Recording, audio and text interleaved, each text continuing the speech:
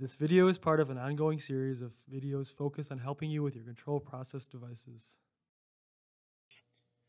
This video will show you how to set up a PowerFlex 525 VFD to auto restart.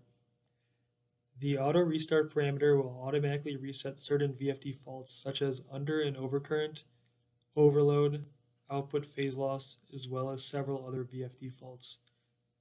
If the fault condition is no longer present when the VFD performs an auto restart, the VFD will return to an operable state without the need of operator intervention. Press the select button on the keypad to access the VFD parameter menu. The select key will confirm the flashing parameter digit value selected.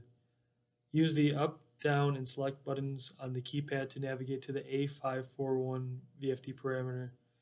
Once the VFD displays parameter A541, press the enter button. Press the select key to enter the program mode and change the parameter value to 1, and press the enter button. Use the escape key to return to the main VFD display screen. We hope you found this video helpful. If you enjoyed the video, please leave a like and subscribe to stay up to date with any future content. For other technical videos, please visit our YouTube channel.